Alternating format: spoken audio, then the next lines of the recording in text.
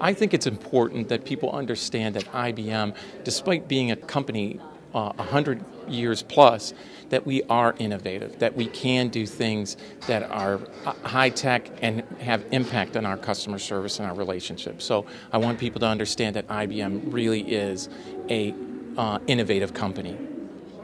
I believe with our organization, we will continue. We are on the cutting edge of robotics, and this was just the start of our journey. And as we continue, we will go ahead and find manual and repetitive work that we can automate through robotics processing automation.